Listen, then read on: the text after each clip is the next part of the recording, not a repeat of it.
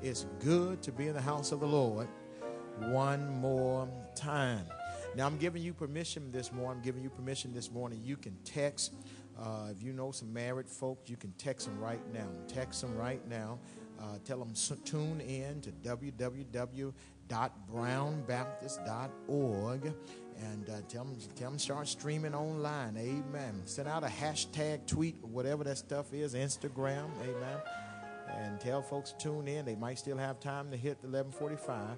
But we got a message today as we continue our walk through 1 Corinthians chapter 7 for married folks especially this morning. 1 Corinthians chapter 7 verses 1 through 16. 1 Corinthians chapter 7 verses 1 through 16. Amen. And when you shall have found that, come on, stand with us. 1 Corinthians chapter 7 and verses 1 through 16. These words are recorded therein, and I'm reading out of the New King James Version. Now concerning the things of which you wrote to me, it is good for a man not to touch a woman. Nevertheless, because of sexual immorality, let each man have his own wife, and let each woman have her own husband. Let the husband render to his wife the affection due her, and likewise also the wife to her husband. The wife does not have the authority over her own body, but the husband does. And likewise, the husband does not have authority over his own body, but the wife does. Do not deprive one another except with consent for a time, that you may give yourself to fasting and prayer, and come together again, so that Satan does not tempt you because of your lack of self-control. But I say this as a concession, not as a commandment, for I wish that all men were even as I myself, but each one has his own gift from God, one in this manner, another in that. But I say to the unmarried and to the widows, it is good for them if they remain even as I am. But if they cannot exercise self-control, let them marry.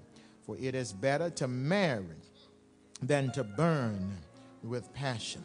Now to the married I command, yet not I, but the Lord. A wife is not to depart from her husband, but even if she does depart, let her remain unmarried or be reconciled to her husband. And the husband is not to divorce his wife.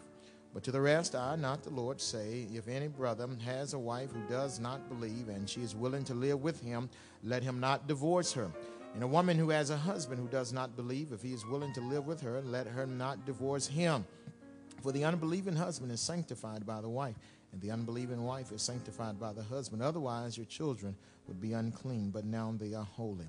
But if the unbeliever departs, let him depart. A brother or sister is not under bondage in such cases. But God has called us to peace. For how do you know, O wife, whether you will save your husband? Or how do you know, O husband, whether you will save your wife? Amen. I talked to Pastor, my good buddy, Dr. John Wallace, yesterday, and he said, what you going to preach? I said, I'm preaching about marriage.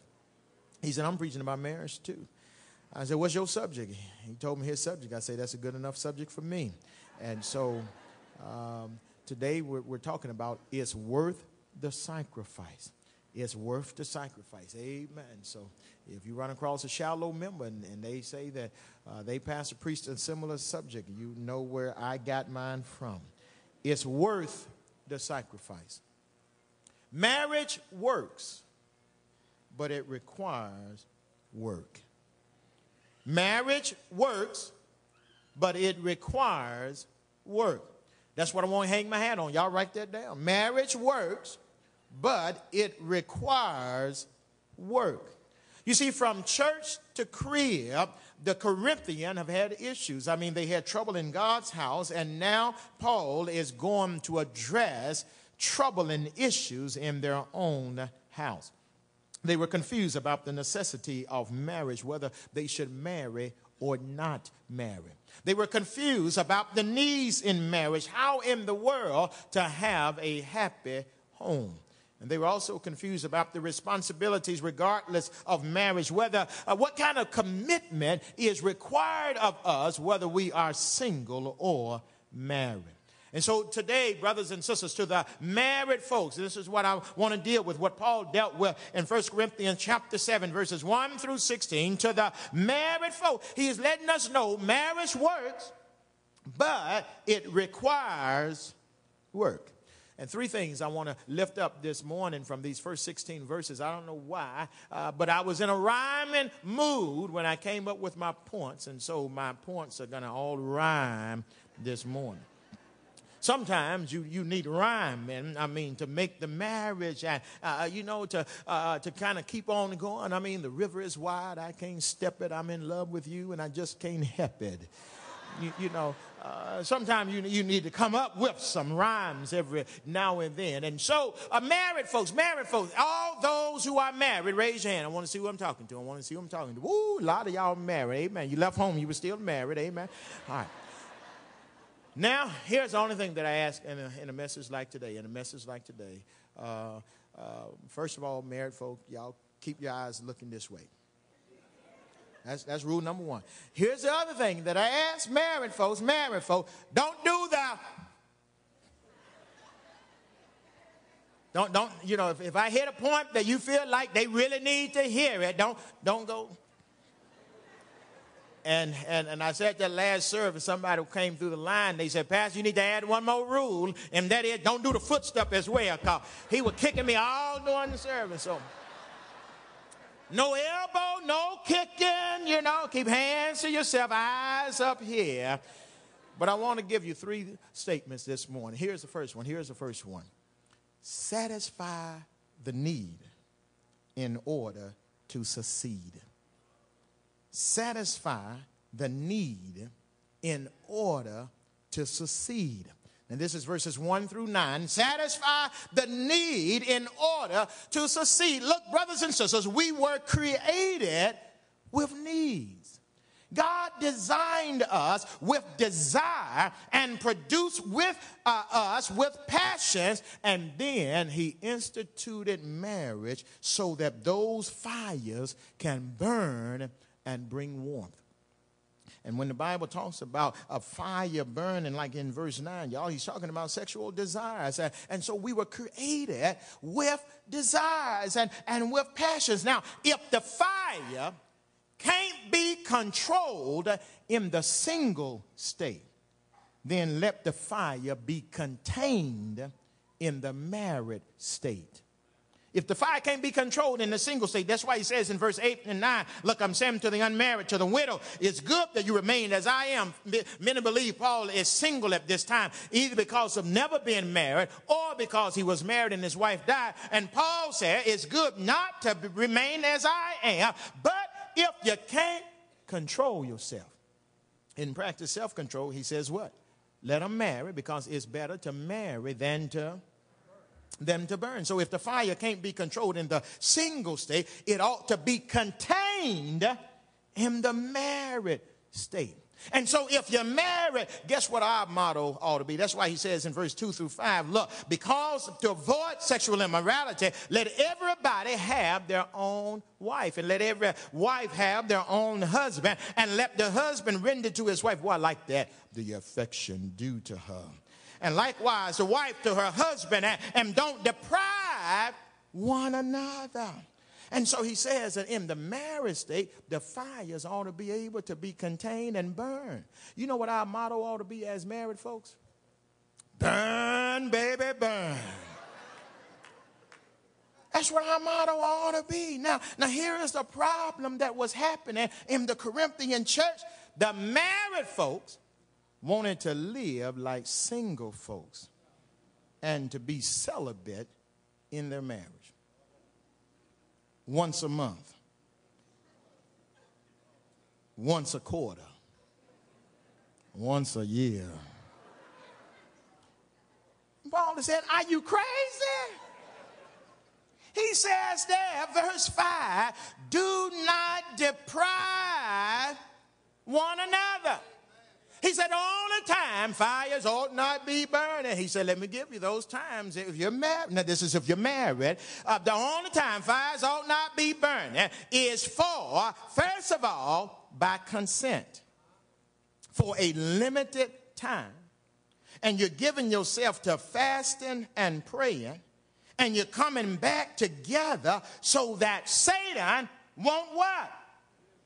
Tempt you because of your lack of self-control. And so, brothers and sisters, if it's been a week, if it's been 2 weeks, if it's been a month, you know you ain't been praying and fasting that long. You would have done lost 50 pounds if you've been doing all that, praying and fasting. And so he's saying, look, he is saying, make sure that you satisfy the need. Don't deprive and hold back one another. There's a scripture. I love this verse. Proverbs chapter 27, verse 7 says that the full soul loathe a honeycomb. But when you're full, even when the honey struck by with a miniskirt, you say, oh, no, I'm full. But to the hungry soul, every bitter thing is sweet. Brothers and sisters, you ought to satisfy the need in order to succeed. Look, you ought to keep them too full to want and too tired to look.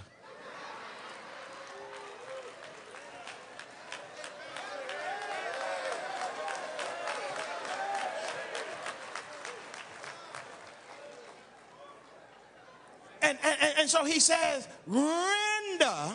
Is that in your Bible? Render to your mate what is due them. Here's the point I'm trying to make with this one right here, y'all. And that is, you ought to give without them begging. You ought to give without them begging. You ought to give without them begging. I like what Dr. John Wallace said. God created us to feed them and not to fight them. And so satisfy the need in order to succeed. Here's what Willard Harley, he wrote a book once. He wrote a book. It was called His Needs, Her Needs, How to Build an Affair-Proof Marriage. He said there are 5 basic needs of a man. Top 5 needs of a man, Willard Harley said, is sex, recreational companionship, an attractive spouse, domestic support, and admiration. He said, women, you would do well to meet those 5 needs in your man: sex, recreational companionship, an attractive spouse, domestic support, admiration. He said top 5 needs of a woman is affection, conversation, openness, honesty. He said family commitment, and then financial support. She wants your money. Now, when you look at those 2 lists, guess what? They are 2 totally different lists. And so when we're going to satisfy need, it's so important that we know the needs of our mates. Now, Paul in 1 Corinthians chapter 7, he's only dealing with just one of those particular needs. This fella lists about 5 for the man and 5 for the woman. Well, I go a little bit better than that. Look, I came up with what I call a must-have, can't-stand list. Must-have, can't-stand list. Must-have, can't-stand list. Matter of fact, this is going to be on the website tomorrow. You can go under resources, and you'll be able to print this down. And this is what I encourage couples to do, so that you can know what it is, the needs of your mate. Write it down. Do this. Must have, can't stand, must have. What are the top 5, 7 things you must have? Top 5, 7 things. This ain't one. No, this is not a 101 thing. This top 5 or 7. It might be from that list. It might be from some other thing. Must have. You might say, I must have a romantic husband. So on the first column there, you just write that down. Right here, you write it down. Must have romantic husband. Now, in my next column, I asked the couples to grade your spouse. Must have romantic husband. You might give him, well, I give him a 2. Scale of 1 to 10. Give him a 2, because Johnny just ain't romantic. He just ain't romantic. And then, but here's the key. Here's the key. On the third column, I say suggestions. What do you want Johnny to do? Well, I would like Johnny to bring me flowers more. Johnny, I want you to hug me more, or I want you to rub my feet. And you give some suggestions. You see what I'm talking about? List it, grade them, and then you give them suggestions. Now, over here on the other side, you do the can't stand. Here, what are the top 5 to 7 negative stuff that you know, that you always said, well, I can't live this way. I would never live this way. Well, you might say on your can't stand, and you're going to do this for both of them. You might say, I can't stand a nagging wife. That might be one of your top 5, 7. I can't stand a nagging nagging wife. Now, brothers, if that's one of your can't stand, I got good news for you. You're in good company. Because even the wise man in Proverbs says, look, I can't stand a nagging wife. Matter of fact, the proverb, he quoted it twice. And if you know anytime the Bible repeats something, that's some serious business. He said, it's better to live on the rooftop over in a corner while it's raining and lightning and thundering than in a wide house with a nagging woman.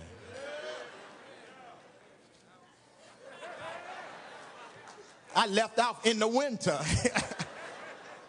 And so you might say, I can't stand a nagging wife. Well, grade her. I give her an 8, Pastor. Because she nags all the time. She wake up in the morning. Did you take the trash out? I told you to take trash out. No, trash can's almost full. Why you wait till the trash can get full? Why don't you just go on and take trash out when it's halfway full? My mama told me, never marry a man that won't take the trash out. She was right about you all the time. You just ought to take the trash out. And she just nagged me all the time. Now, see, on the negative side, you don't want no high school over there, you know. So here's what you do. You give her a suggestion. What about 3 things you would like for her to do? Tell me something one time. And that's it. Put that suggestion down. Another suggestion might be close your lips. Another suggestion might be, can I have 1 meal in peace? I'm just throwing this one in. Another suggestion might be, and can I have 1 sentence without your mama being in it?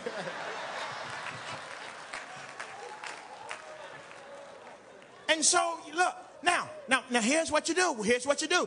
When you fill out this need, now, this becomes then a written expectation of what my expectations are. Because somebody has rightly said, disappointment is unmet expectation. If you're expecting this, but you're getting down here, you're going to be disappointed. And brothers and sisters, here's a problem. Here's a bad thing. Y'all, and it's so sad, instead of communicating what the needs are. He don't know what my needs are. We've been together dinner now. He started dating me in high school. He don't know what my needs are.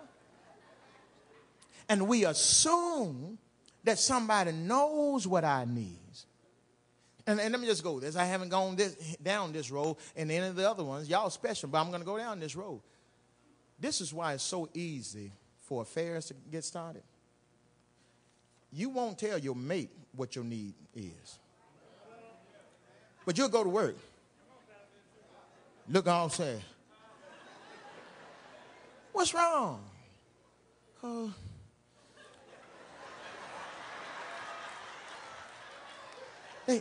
He just take me for granted. He don't appreciate me. He won't even just do the nice, just the little thing. Only thing I ask was just a card. And he won't just give me that. Next day you come to work. Card on your desk. Oh, you just so understand. They don't understand. You told them. Go home, tell your husband. Matter of fact, stop by the store, pick up a whole mug, bring it to him, say, here, fill this out.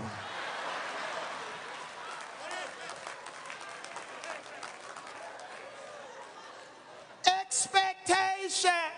I was driving, they were driving me down to Batesville last night. I like what Prophet Bowen said. Prophet Bowen put it like this: a closed mouth won't be fed. Look, you want somebody to know, tell them. So give without them begging. Now, I know one other something, I know what you're hearing, know what you're saying. I would satisfy the need, but I'd just be tired. I have headaches and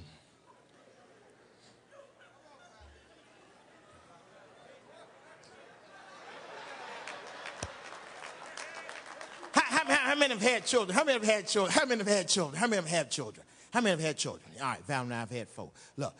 Now, you have a baby, you take them home. Baby have needs. What are you supposed to do as a parent?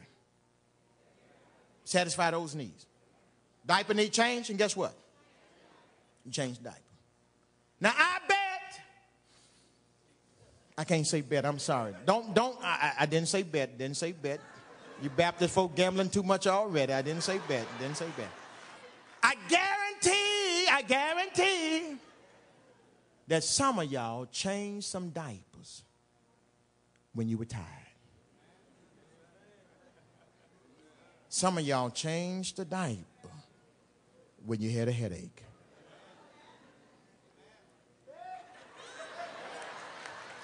Some of you changed the diaper when you had been at work all day long and you were stressed and you were just frustrated. But when the diaper needed to be changed, guess what you did?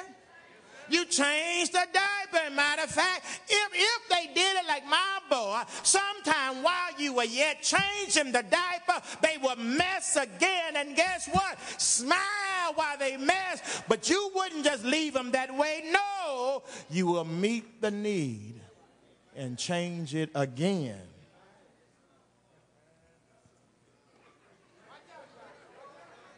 Satisfy the need in order to succeed. Satisfy the need in order to succeed. Let me give you another one. Give without them begging. Let me just throw this in. Because, look, anytime there's a need, if somebody got to beg for the need, it ceases to be a gift.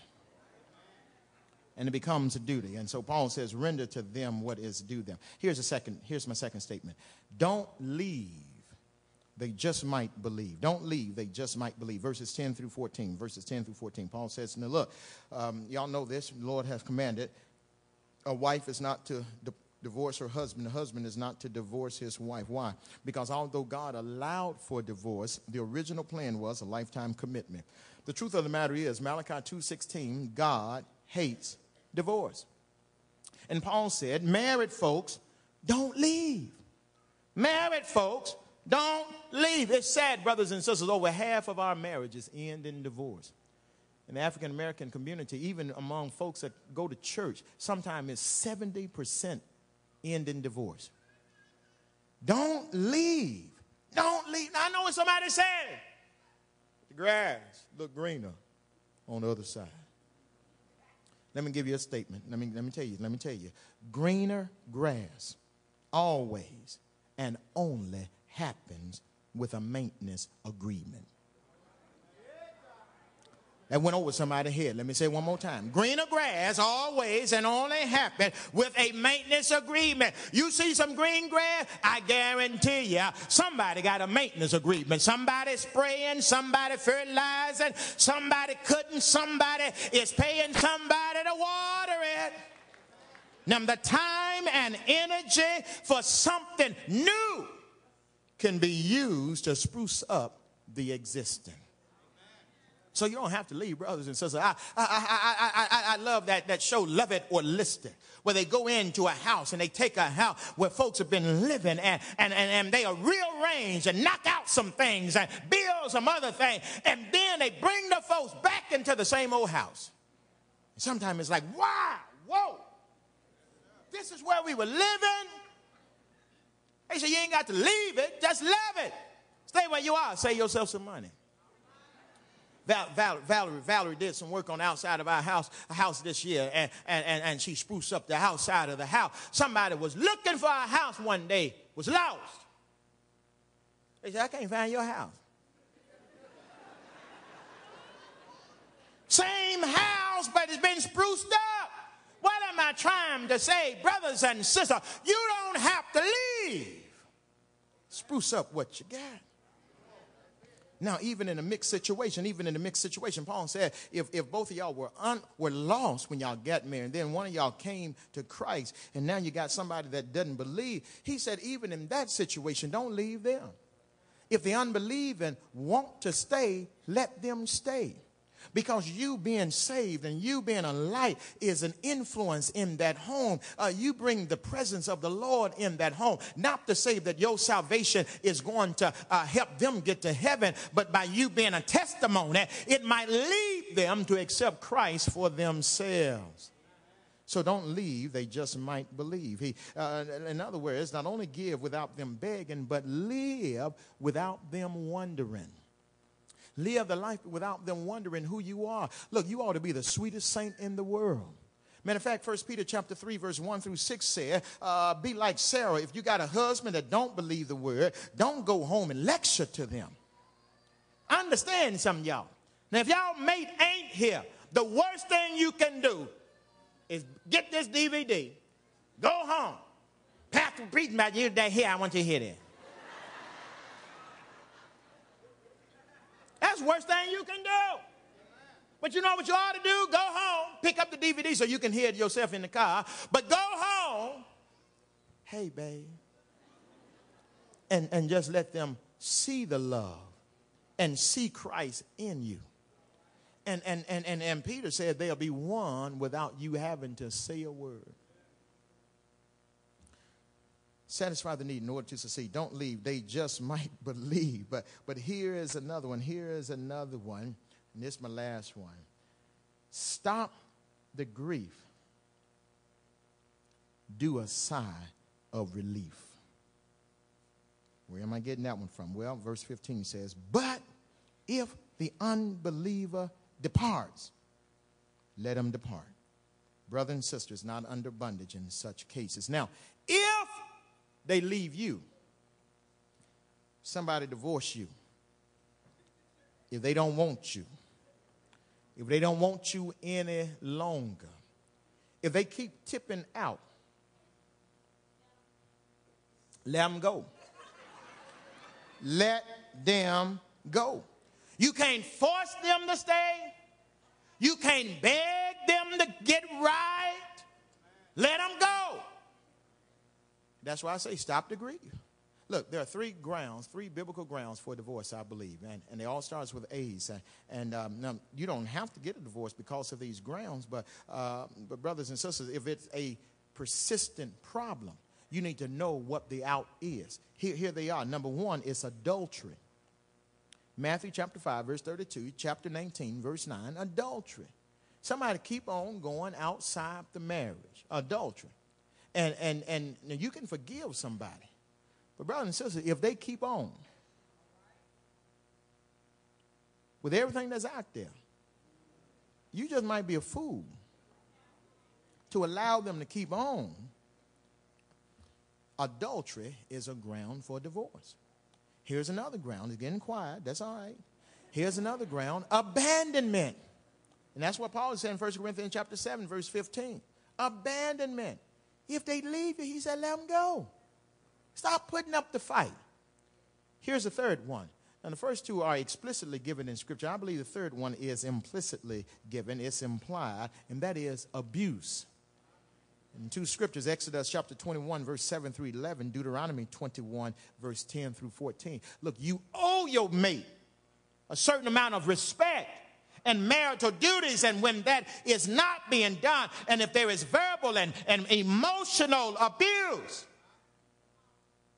the Bible teaches us that he has allowed it for the hardness of men's heart. The reason why I say stop the grief, because some folks, when they go through a divorce, when somebody say, I don't want you anymore, and you get all sad and you depressed and you ain't combing your hair and ain't going back to the gym, and I just gave him the best year of my life. Stop the grief. Do a sigh of, thank you, Jesus. If God done close one door, brothers and sisters, he knows how to open another door. I serve a God of restoration who says, I can restore unto you the years that the locusts have eaten up. And so you ought to thrive without you regretting. Get your hair done. Oh, brothers and sisters, fella, shed some pounds. You get to the gym and you start working out because, hey, I'm still in this thing. God said, I didn't call you to be a slave, then stop looking like a slave. Stop dressing like a slave and acting like a slave. God, I've called you to peace. And so it's worth the sacrifice. It's worth the sacrifice. A happy home where you are satisfying the need is worth the sacrifice. Now, it's work, but it's worth the sacrifice. It's worth the sacrifice. Why do you say it's worth the sacrifice? Well, because number one, your purpose is simplified. When you're in a happy home, brothers and sisters, your purpose in life is simplified. What's your purpose? If your husband, men, raise your hand right quick. Can I tell you what your purpose is? Please her. That's your purpose. That's your whole purpose in life. Please her. I'll give you a scripture, verse 33. He who is married cares about the things of the world, how he may please his wife. Simple purpose. It don't get any simple than that. When you get up in the morning, you need to be thinking one thing. I got to please her. Going throughout the day, I got to please her. Simple purpose. Simple purpose. You know, I was cutting my hair all off. And my barber said, Pastor, somebody said, what's going on with Pastor hair? I'm glad y'all concerned about my hair. Can I tell y'all what's going on with my hair? Val said she'd like to see a little up there. I said, Q, let it grow. Let it grow. Because I got a simple purpose. Please her. We got to understand it around the house. We got to understand it around the house. Got to understand it. It's perfect understanding. Boy, 23 years. I'm happy. Understand. Simple as this. Val, when we're out, let folks think I'm the man. That I'm the next best thing than Bluebell ice cream. Boy, woo, my wife, she stroked my ego. She gets up, stand up on my sermons. Yeah. And I already know when I get home, guess what I'm going to have to do? Run that vacuum cleaner. Wash some clothes. I put a couple loads in this morning.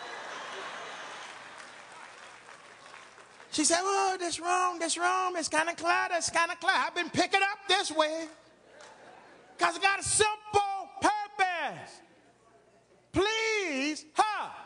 I throw this scripture in Deuteronomy chapter 24, verse 5. When a man takes a new wife, he shall not go out to war. He shall not be charged with any business. He shall be free at home for 1 year to bring happiness to the wife that he has taken. Look, the record is there, y'all. God called us to please them, to meet their needs. Now, ladies, what's your number one purpose for your man? What's your number one purpose? What's your number one purpose? Well, y'all got quiet. Let me give y'all the scripture. It's the next verse, verse 34.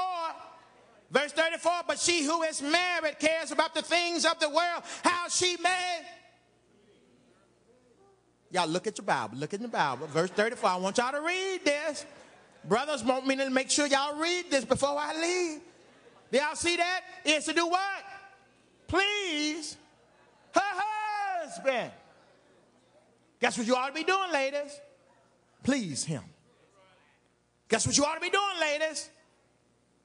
Oh, y'all some quiet. They always told me 10 o'clock was a tough group. Ladies can't even say.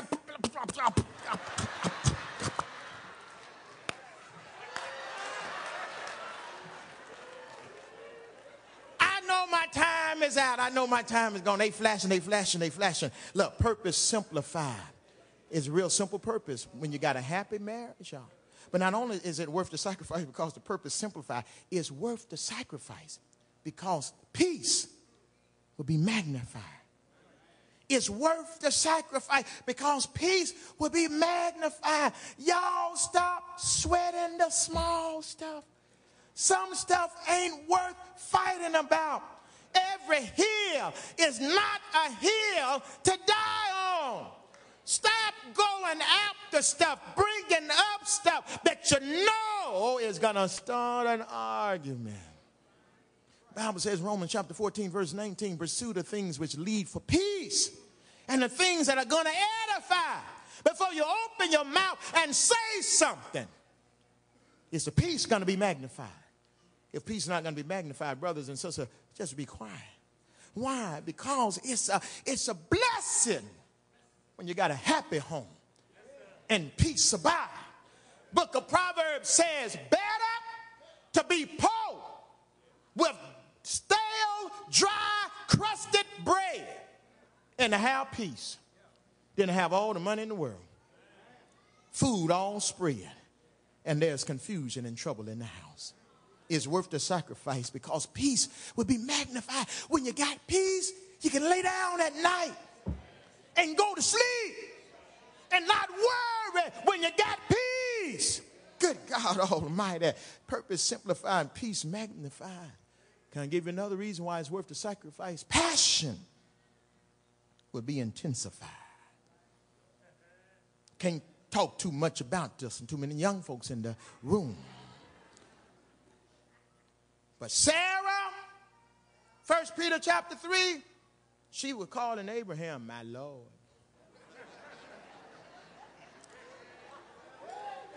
Girl was getting pregnant, having a baby at 90 years old. That's passion.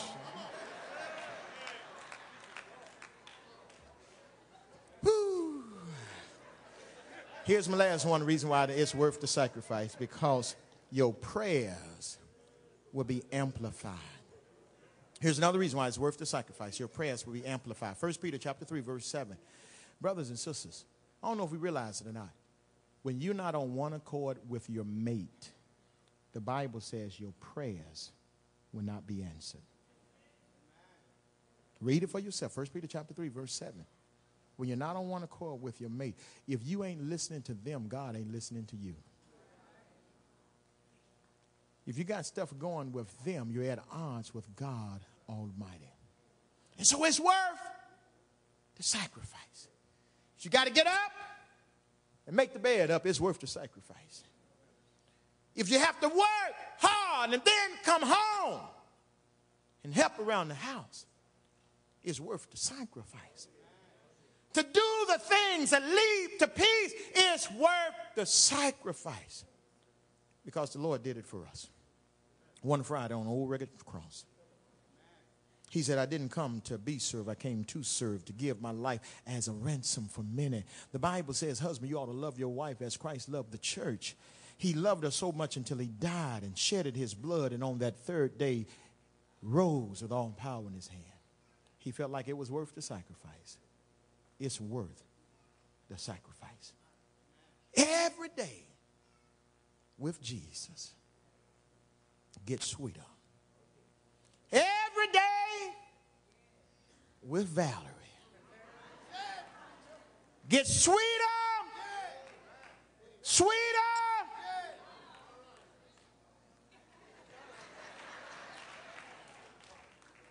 Seal this message to our heart. Lord Jesus, for struggling marriages, for troubling marriages, for marriages that have lost their zest, lost their way, may they satisfy the need in order to succeed. And as we look to you, God, do a new work in all of our lives. This we ask in Jesus' name. Amen.